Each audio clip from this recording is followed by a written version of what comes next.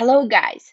Let's talk about atoms today. So, Greek philosophers such as Leucippus and Democritus, already in the 5th century BC, believed that the whole universe is composed of uncuttable particles, and they named them atoms.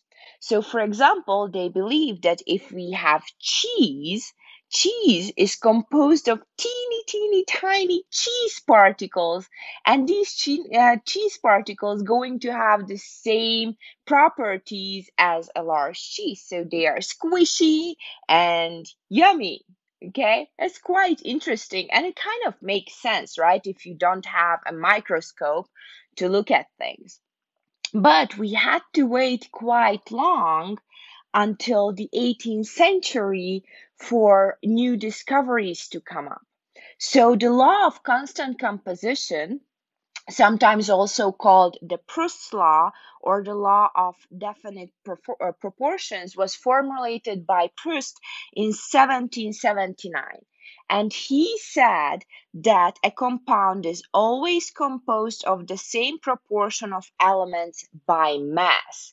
So this basically means that if you have a compound, in this compound, the relative number of atoms of each element is the same in any sample. Okay, so if, for example, if we have H2O, which is water, it's going to contain always 2 hydrogen atoms and 1 oxygen atom, no matter where you are. It's always going to contain that. Okay, now, later, the law of conservation of mass came along, and Lavoisier discovered in 1789.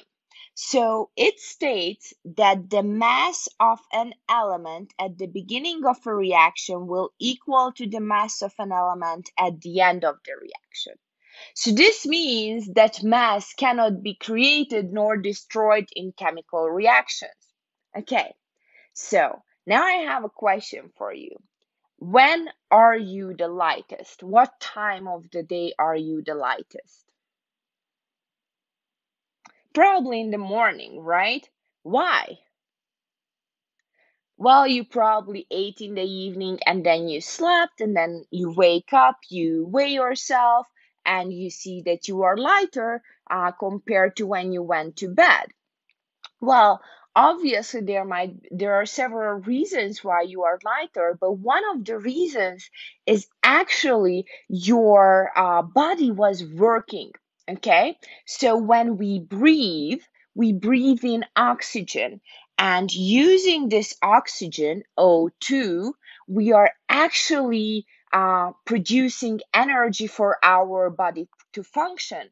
But along with that, we actually make byproducts such as water, right? So we are breathing in and we breathe out carbon dioxide, CO2.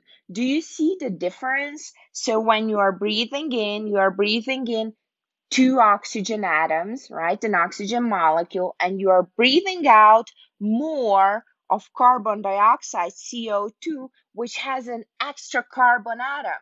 Okay, so this doesn't amount to a lot, but if you are sleeping about 8 hours and you are an average sized person, it can amount to up to 100 grams of weight loss just because you are breathing out an extra carbon atom with oxygen atoms. It's quite crazy. So I'm linking below a video from Veritasium that covers this topic. I really enjoyed watching it. I suggest you check it out. Okay, so the next law is the law of multiple proportions that was discovered by John Dalton. Okay, he was working on his atomic theory. So he postulated that when 2 elements, A and B, form more than one compound between them, then the ratios of the masses of B, which combine with a fixed mass of A, will always be ratios of small whole numbers. Okay, let's try to understand what does this mean. let's say that I have two atoms. My atom A is going to be a carbon atom, and my atom B is going to be an oxygen atom. If I combine 100 grams of carbon atoms, these little uh, black balls here, with 133 grams of oxygen atoms, and those are the red spheres, I am going to arrive to carbon monoxide, CO. So one carbon atom and one oxygen atom connected together to form carbon monoxide. But then I can combine 100 grams of carbon. So see, we have the same mass in both cases, but this time I doubled the mass of my oxygen atoms. So from 133 grams, I went to 266 grams. And in this case, I've got carbon dioxide. And do you see the difference between the two molecules? In carbon monoxide, I have one carbon atom and one oxygen atom. In carbon dioxide, I have one carbon atom and two oxygen atoms. So he came up with this law when he was working on his atomic theory. So his atomic theory actually was published in 1808, over 200 years ago only, right? So if you think about it, Greek philosophers talked about atoms many years ago, 500 BC, and then we needed to get to 1808 to actually talk about atoms again. So, Dalton's atomic theory postulates that everything is composed of indivisible building blocks of matter, and they are called atoms, and they cannot be destroyed by chemical means.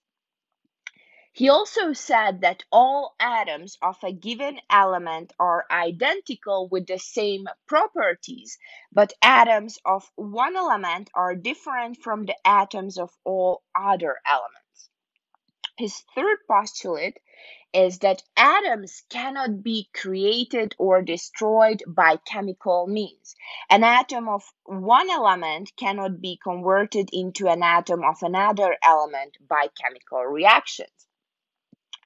And compounds are formed when atoms of more than one element are combined. And the given compound will always have the same relative number and kind of atoms. Okay, so in 1808, was he right? Well, some parts of his theory are correct, but the majority is unfortunately incorrect. But it was a huge step forward for us to understand the world around us, right? Because we actually came to believe that atoms, indivisible particles, exist. Okay, so atoms are actually not indivisible. Dalton was right that atoms take part in chemical reactions. However, not all atoms of a given element are identical. We are going to get into it. And there are some rare cases when atoms of one element are the same as the atoms of other element in some of their properties, not all of their properties, but based on their mass. So there are quite some inaccuracies in his theory, but it was still a huge step forward. I hope this makes sense. See you in the next video where we will cover more on atoms.